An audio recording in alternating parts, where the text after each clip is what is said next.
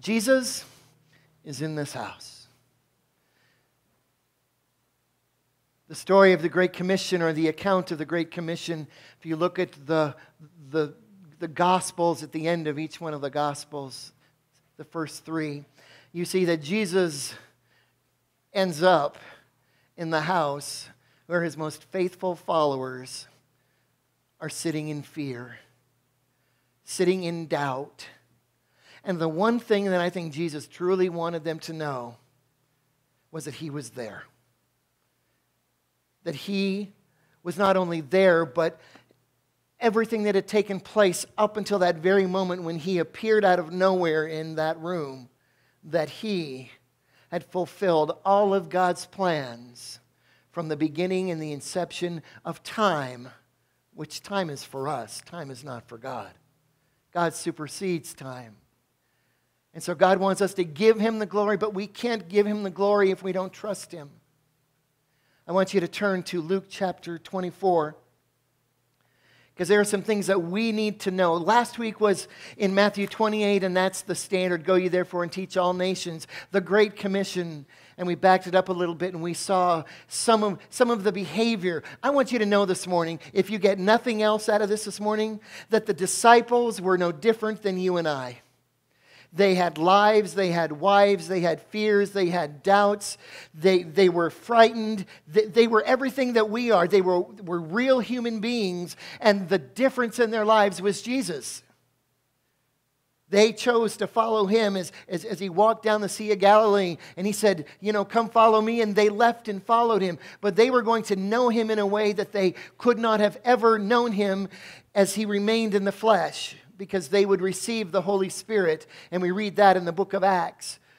But the Great Commission is Jesus lining his people up, preparing them to go and do battle against the gates of hell. Literally. To go and take the reality that Jesus is the Messiah, and he is the way and the truth and the life. He is all that he proclaimed to be. He's all that the Old Testament said he was going to be in the coming Messiah, the fulfillment of Israel's want. And yet God in his sovereignty knew that they would not accept him. And they didn't. And they crucified him. And they put him in a tomb. And he died a physical death. And if he would have stayed in the tomb, we wouldn't be here this morning. But he rose from the grave. That stone was rolled away. And Jesus emerged as the conquering king, defeating death, defeating sin, and defeating Satan. And so with that reality that we know as 21st century Christians, they didn't have that assurance then. That yes, they had walked with Jesus, but you got to understand, and we have to understand, that doubt and fear are real things that they struggled with back then and that we struggle with now. But Jesus had some words for them. That he had some things they needed to know, and he's got some things that we need to hang our hats on this morning, that we need to be so assured of, so that when we get angry, that we don't sin. That when we doubt, we don't sin. When we're fearful, that we rely on him. So if you've got your Bible, and if you would turn to the 24th chapter of the book of Luke, and I want to begin I'm going to back up to verse 28, and I'm going to read through verse 49. And then I'm just going to kind of break it apart for us. So let me begin in verse 28. And they approached the village. Let me tell you who they are. They are the two men that walked with Jesus on the road to Emmaus. And Jesus had a conversation with them. And then he went and he had a meal with them. And then he revealed himself to them. And then he disappeared. And so verse 28 picks up at that very moment when Jesus is going to begin to interject himself back into the lives of his disciples. So let me begin in verse 28. And they approached the village where they were going, and he acted as though he were going further. That he is Jesus. But they urged him, saying, "Stay with us, for it is getting toward evening, and the day is now nearly over." So he went in to stay with them. When he had reclined at the table with them, he took bread and blessed it, and breaking it, he began giving it to them. Then their eyes were opened, and they recognized him, and he vanished from their sight. They said to one another, "Were not our hearts burning within us while he was speaking to us on the road, while he was explaining the scriptures to us?" And they got up that very hour and returned to Jerusalem, and found gathered together the 11 disciples and those who were with them, saying, "The Lord has really risen and has appeared to Simon," Simon Peter. They began to relate their experiences on the road and how he was recognized by them in the breaking of bread. And hopefully I'll remember to come back to that. Verse 36, while they were telling these things, he himself, Jesus, stood in their midst and said to them, "Peace be to you." But they were startled and frightened and thought they were seeing a spirit. And he said to them, "Why are you troubled, and why do doubts arise in your hearts? See my hands and my feet. That is I myself. Touch me and see, for a spirit does not have flesh and bones, as you see that I have." And when he said this, he showed them his hands and his feet. While they still could not believe it because of their joy and amazement, he said to them, "Have you anything to eat? Got any food?" Hang on to that thought for a second too. Then they gave him a piece of broiled fish, and he took it and ate it before them. Verse 44, now he said to them, "These are my words which I spoke to you while I was still with you, that all things which are written about me in the law of Moses and the prophets and the Psalms must be fulfilled." Then he opened their minds to understand the scriptures, and he said to them, "Thus it is written that the Christ would suffer and rise again from the dead the third day, and that repentance for forgiveness of sins would be proclaimed in his name to all the nations, beginning in Jerusalem. You are the witnesses of these things. And behold, I am sending forth the promise of my Father upon you, but you are to stay in the city until you are clothed with power from on high." Father, thank you for your word. Father, I pray that we would see how awesome you are in this, and how much care you took in preparing the disciples and all those that were with them for the future. Father, sometimes we read so quickly and we miss some of the intricacies of your word. Father, may we see the truth in this morning. In Jesus' name I pray. Amen. I want to hit on some things because I don't want to forget these. And what happens is I get going and I forget. Look at verse 41. He said, have you got anything to eat? Have you ever thought about that? Have you ever thought about why Jesus, who had just risen from the dead, why he cared about food? Anybody raise your hand if you've ever thought about that?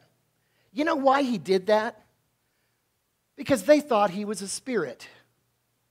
They thought he was a ghost. And you know, one of the teachings on the spirit world is they have no bodies. They don't need food. Jesus wanted his disciples and his followers to know that he had fulfilled the Father's plan completely, and that he rose physically, not just spiritually, from the grave.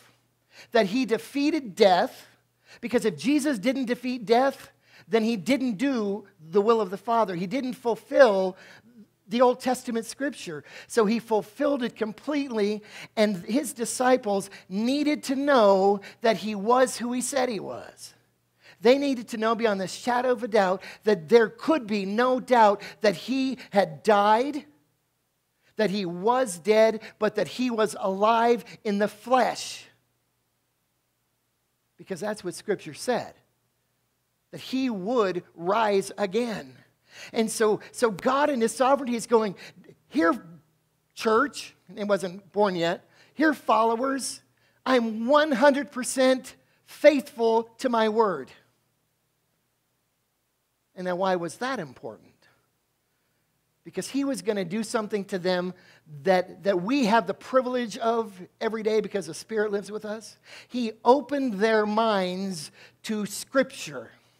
He showed them things that we aren't privy to exactly what he showed them, but he opened their minds and allowed them and made them ready to basically go and storm the gates of hell with the gospel of who Jesus Christ is.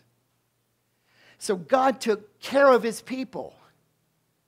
And you have to realize, and we have to realize, this was the darkest day in the life of the church, or the darkest 3 days in the life of the church. Everything they believed, everything they'd hoped for, everything they thought would happen through Jesus was blown out of the water when he died. As a matter of fact, if you go back and read that conversation between the two men and Jesus on the road to Emmaus, by the way, they didn't know who he was. They were shocked when Jesus started talking to them that he didn't know about himself. And that he had they had all these hopes and all these dreams, and yet he died. And so Jesus is affirming and assuring his followers that I am who I said that I am, and who the Father said that I am. And I will always be.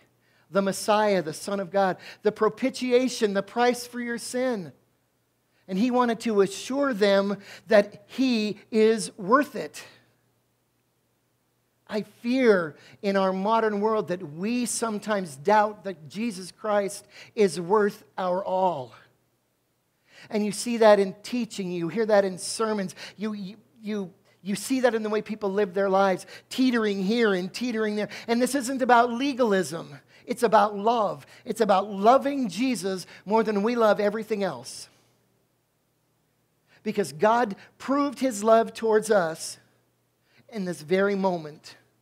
When Jesus rose from the grave, that's awesome. That changes our eternity. But it doesn't just stop there. Think about a time in your life when you were full of doubt and fear. When you wondered about what tomorrow was going to look like to such an extent that you mourned and maybe you wept or cried and got discouraged, got depressed, got anxious, and you just had no idea what tomorrow would hold. Have you ever been there? Most of us have been there. It's a horrible place to end up, but it's even a more horrible place to live. And so Jesus comes and says, I am proving to you that I am the Savior. And now, why is that important? Why is it important that we believe, that they believe that Jesus is the Messiah, that he died for sin, and that he died for them? Because we're the only thing, they were the only thing at that moment that stood between Rome, between Judaism, between all the pagan gods, all the pagan religions. Jesus was putting them in the gap for all of the world. And he was going to be, or they were going to be his spokespeople, and he was going to live his life through them. And they would be his witnesses in Jerusalem, Judea, Samaria, and the uttermost parts of the world. And so Jesus had some marching orders for them, and that's what we call the Great Commission. And he tells them in this one for Luke, he says, you guys are just going to be in Jerusalem. Just like I said, you're going to be in Jerusalem. See, Luke didn't, for whatever reason, and I think I know why, Luke didn't spring it all on them. Matthew did. Mark does. Luke doesn't. But they were going to be the church. They were going to springboard from these weirdo guys that were following Jesus. Some were fishermen. There was a tax collector. There was Matthew, a tax collector. Luke, a doctor. There were fishermen. There were nobodies. And Jesus was going to use them, and God the Father was going to use them to literally change the destiny of the world. And so how did he prepare them for that? Let's go back. First, in verse 36, he says, peace. Peace be to you guys. Or, hey, y'all.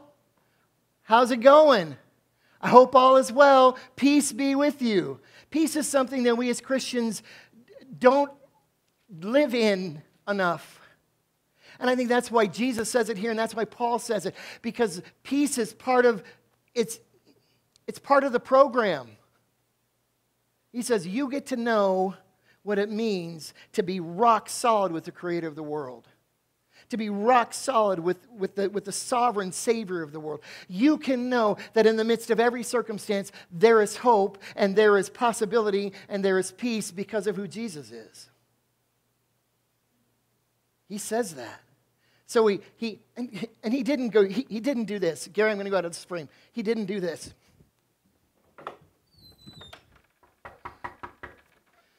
Anybody home? He didn't do that. You know what he did? He literally just appeared out of nowhere. You know why? Because he could. He didn't have to react, relate the way that they expected. And so he just showed up in their midst and said, "Oh, what? Be peaceful." And they're like, "Ooh, I can't be peaceful. We're scared to death." He says, "Peace be with you." And they begin to doubt and they begin to fear. And he says, "Well, guys, just look at my hands. Look at my hands. Look at my feet." And so I'm sure they look at it and he goes, "No, touch them. Feel. This isn't stage. This is real. I am him. I am Jesus, the one that you followed, and I died on a cross for your sins." He said, it's real, it's the reality. And he basically says, you have to believe this. You have to trust. You have to have faith. And so he says, look, touch, feel, and believe. Verse 40 says, well, let me read 38. Why are you troubled, and why do doubts arise in your heart? See my hands and my feet, that it is I myself. Touch me and see, for a spirit does not have flesh and bones, as you see that I have. And then it says he showed them their hands and his feet. And then he says, got anything to eat? So do you see how that all fits together? They needed to believe that Jesus was Jesus. Folks, we got to believe that Jesus is Jesus. And so here's what we have to do. This is what we need to do. We need to remember where we came from. We need to remember how lost in our sin we were. Even if we met Christ at the age of 7, we were still separated from Jesus Christ by sin. But a lot of us were teenagers or adults when we came to Christ, and we've been a Christian for a long time. We have to remember what he saved us from. Because I believe, beyond the shadow of a doubt, that if you're a Christian today, and you've been a Christian for a long time, if he hadn't saved you, you wouldn't be here this morning. You'd be lost in your sin. And so we have to remember where we came from. The disciples had to remember who and where they came from. Because here was the mission of the disciples: to take the good news, the gospel of Jesus Christ, into their hometown, Jerusalem. Into Judea, would be our Colorado. To Samaria, which would be everywhere that's foreign outside of Colorado. And to the uttermost parts of the world, that they were going to take the reality of who Jesus was, not just who he was, but who he was in their lives, and they were going to share their testimonies and share their lives with other people, telling them what Jesus had done for them and who he was. I know I mentioned this last week, and you probably remember if you were here during the youth testimonies. Do you remember what the number one fear was for the youth and the adults on the mission trip? Knocking on people's doors. Going and actually, as they were going, telling others about Jesus Christ. But the one thing that I heard was that the more we did it, the easier it became. Jesus says, that's you guys. That's all of you'ns. You're all going to do that. You're all going to be my witnesses, and I'm going to send you, and you're going to make disciples, which literally means making Christ followers and teaching them to observe Scripture. Luke didn't just pick words out of the sky. Okay, he says this. He said, verse 45, then he, Jesus, opened their minds to understand the Scriptures. Folks, we gotta know that if we don't know the Word of God, then we don't know Jesus, and we don't know God the Father, and we don't know the Holy Spirit the way He wants us to know them. We don't have an understanding of why God does what He does and who we are in Christ. Because we, as human beings, are very circumstantial. We allow the circumstances of our lives to dictate how we feel, how we think, and what we believe. And if we are students of the Scripture, if we're accepting and receiving the discipleship and the training and the teaching that comes from Scripture, then we begin literally a lifelong journey of becoming more like Christ, understanding the whys and the what-fors and the hows. And with that comes an understanding of peace, an understanding of joy, an understanding of what it means to be a Christian. And how we literally are called out from the world to be Christ followers. And so that's what Jesus is instilling in those 11 and all those that had gathered around. He said, you guys are going to be my representatives everywhere. Everywhere. At school. At Arby's. At Chick-fil-A. At the mall. At the airport, at the baseball games, at the football games, on the hiking trails. You are going to be my witnesses. Everywhere you go. When you're sitting behind the car in traffic and you want to go faster, and traffic is slow. Yeah, it hits home with me too. And you want to honk your horn. You want to roll down your window. I was sitting in traffic here. It was 5 minutes. It felt like 20. I was having to wait out here. And I've got my music going and I'm fine. But all of a sudden, this guy behind me starts honking his horn. And I turn my music up a little bit louder because that irritates me. Because I'll do this, but I won't honk my horn. And he kept honking his horn. And I kept thinking to myself, what are we supposed to do, buddy? Does it make you feel better to do this? And I so wanted to get out of the car and ask him that, but I didn't because I'm smarter than that. But the guy with the flag, with the stop sign, walked over and knocked on his car and said, would you please stop that? He said, we're moving you as fast as we possibly can. And he turned around and he walked away and he looked at me and he just winked. And I know it was for me. It was all for me. But the guy stopped honking his horn. See, we can be that guy with the horn. We can be that obnoxious person that is really just a jerk or an idiot. But how does that represent Jesus well? So here's what Satan does to us. He finds that weak moment, that weak area in our lives, and he exploits it for us. And we begin to have struggles, and we begin to think that, well, I don't deserve, just an example, I'm a busy guy, I don't deserve to have to sit in traffic. Why me? And so we think, why me? And all of a sudden we begin to think that we're owed something. Or we think that we shouldn't have to suffer. Why do the innocent suffer? I have to suffer in traffic. In Grand Junction.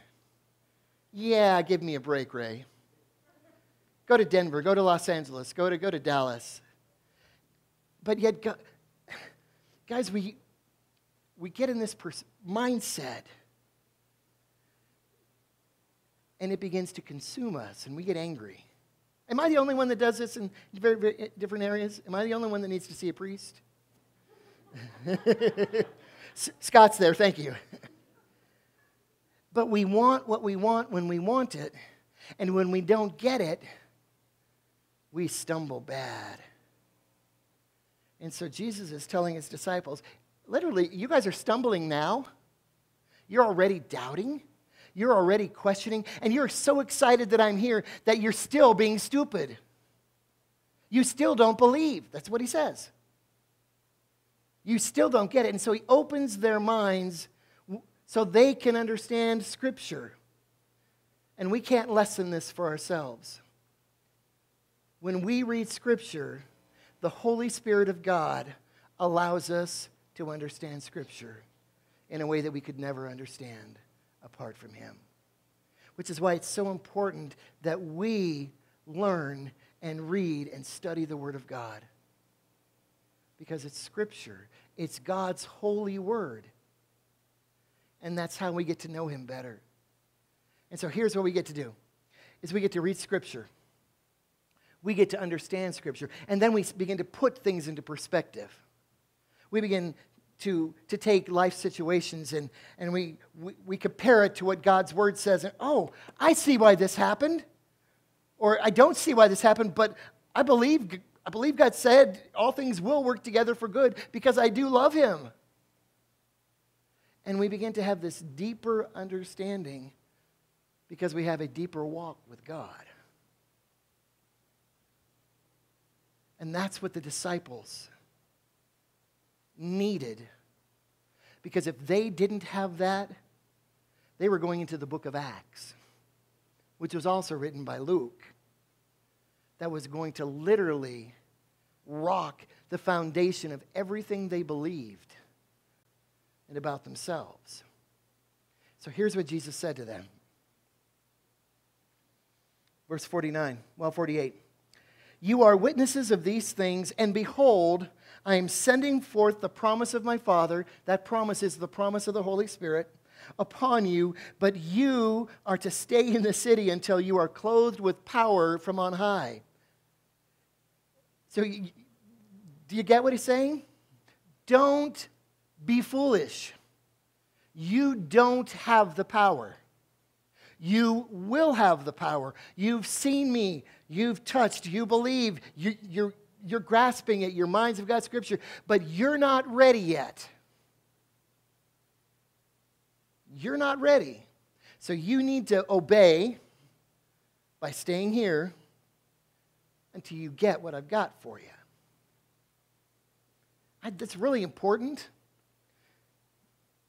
Just another quick poll. How many of you have ever read Acts chapter 1 and 2?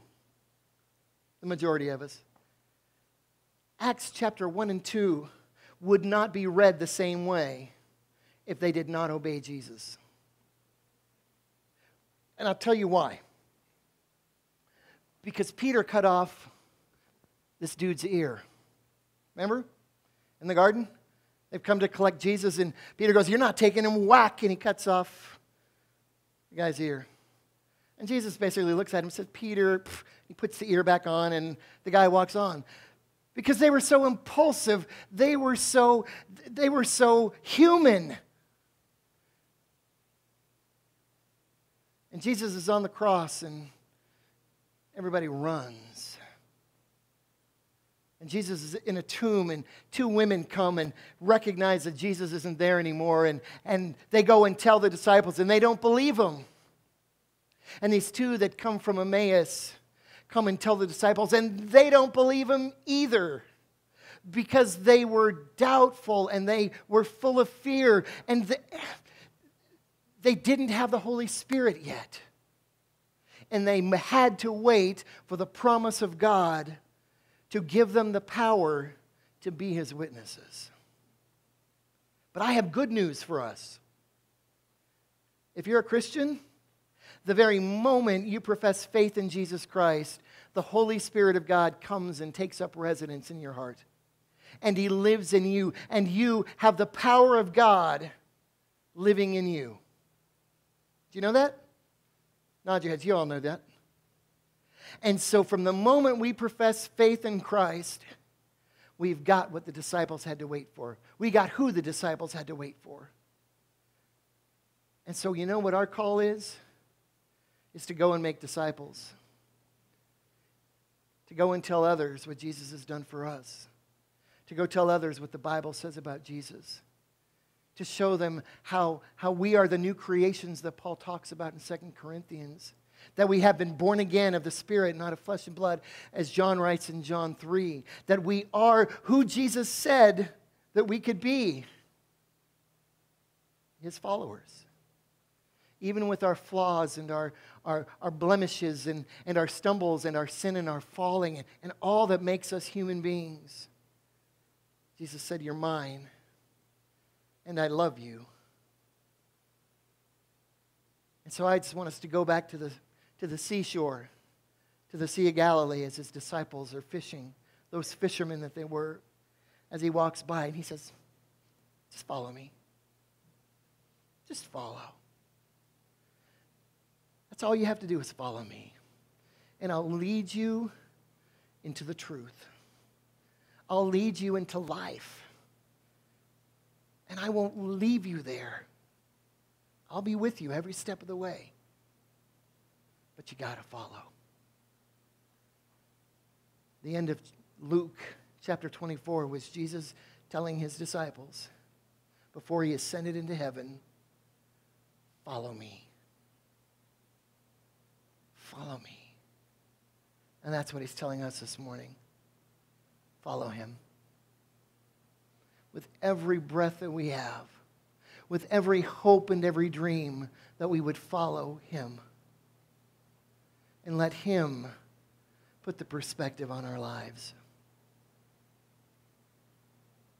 I'm going to ask if you'll stand with me this morning. I got a text on Friday morning, and a very good friend of mine informed me that a pastor friend of mine died of cardiac arrest very unexpectedly. And at that time, nobody knew, and he just wanted me to know because this man was a friend of mine and a friend of our families, and we'd known him for years. And just out of the blue, he just died. Unexpected. Pastor of a church in Fruita, and all of a sudden there is this void. Who's going to be the shepherd of that church? I got a text from one of the associate pastors about midnight last night, and he said, "We're going on." Because this wasn't about him, it's about Jesus. And he just said, "Would you pray for me?" And I just prayed for him. See, that's what God does. He prepares us for the unexpected. Because we never know what's going to happen. I'm going to ask if you'll quiet your hearts before God this morning. Bow your heads if you want to. Let me lead us in a word of prayer. Gracious Heavenly Father, I thank you. Lord, I thank you for the Great Commission. I thank you for all of the backstory, for the way we get to see these men and these women who would be faithful followers of you. Father, we get to see them in all of their doubt and all of their fear. And then all we have to do is begin reading in the next book, in the next chapter, the next letter, and we see how you take Simon Peter and you take the disciples, you take John, and how you craft and how you mold them and how you use them to fulfill your plan as they follow you. So God, I pray this morning that we would follow their example, that we would lay ourselves at your feet, and that we would surrender ourselves to you, that we would surrender to being your witness, to being your followers, to being students of Scripture by having a devotion, reading your word, and then taking what we read and sharing it with others. God, thank you for what you're doing in our lives. Thank you for the way that you love us, for the truth that you've instilled in us in Jesus. May we truly follow you this morning. In Jesus' name, amen.